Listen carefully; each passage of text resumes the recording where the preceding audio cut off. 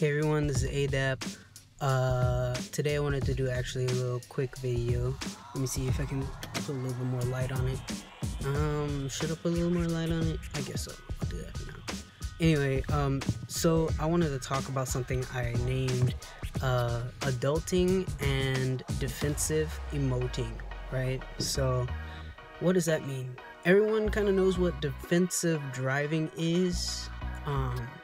Defensive driving is when you are driving for yourself, but then also driving for others, meaning that even though you're within your own lane and you're following all the rules, you also have to make sure that the people to your right, left, front, back, corner are also, not putting you in danger.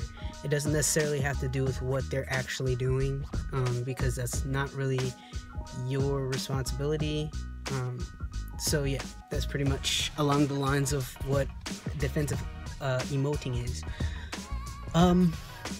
So as grown people, we understand that it is a scenario that we must move through life in a way that causes us the most success.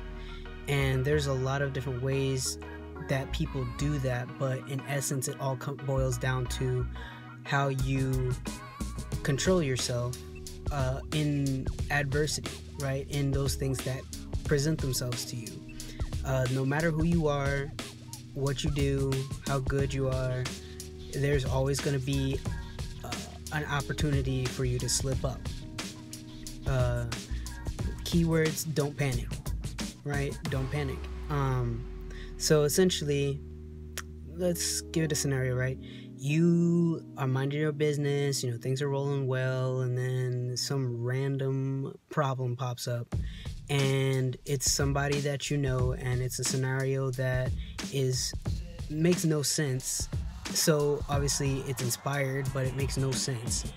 And so by it making no sense, it is your responsibility within that to control how you react to it.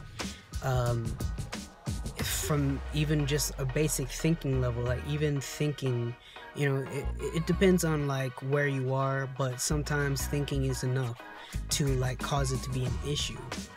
So what I mean by this, let me see if I can, like that. So what I mean is, you're driving, and out of nowhere in your mind, a thought is like, oh, what if, a weird scenario of you having a car crash happens, right? It is in your best interest to get off of that thought as quickly as possible. Don't think about it. Like, it just happened. It just passed your brain. You can't stop it. You can't go back and erase it. You can't, literally stop that thought that had just happened. But you can continue on, push on without thinking so deeply about it.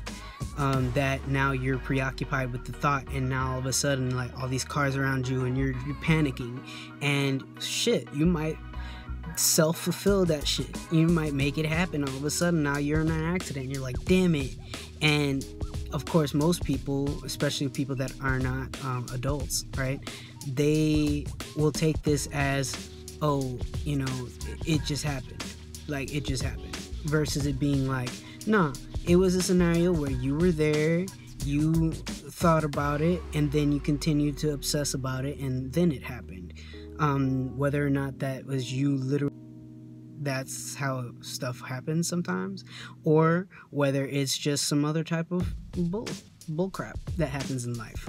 So as I'm saying, the defensive emoting is you controlling your outcome as much as possible. Some things are gonna happen eventually, maybe, but literally don't put that control outside of those things that are presented to you. You know, those things that you do have control over versus those things you don't have control over. Those things you do have control over, your thoughts, your actions. And don't let people put you outside of your square. Like, you totally can see, I'll call it a cube or your box, you know what I mean? Like, you can see that this person is acting retarded. Like, you can see it, you know that they're acting retarded. It doesn't make sense that they're acting retarded, so don't engage them back. Like, don't engage them back.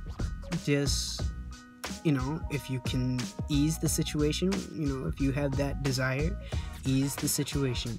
If you can't, go along with your business, because that is the best thing that you can do in defensive emoting. And that's all I wanted to say. I just wanted to put that little tidbit out there. It's just to be a cool person. No, I'm not growing dreadlocks, but it seems like my hair wants to do that. I'll think about that sooner or later, but I'm still enjoying my free hair and whatnot. So anyway, that's all I wanted to say. I need to go to sleep so I can get ready for my little shift in the AM, and I just want everybody to know that everything's going well. Here coming soon, I will finally be back on track, which is awesome. Back on track with my desires that I want. Some of them you know of, and some of them I'm not talking about, just because it's personal.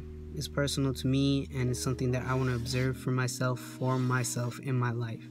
And yeah, it's cool. It's cool. It's definitely a good scenario where it's good for me. It's good for others. You know, it's not harming anyone. So anyway, have a good morning. Peace. Wait, let me see if I can add stuff here. Let me try to send y'all away with something cool.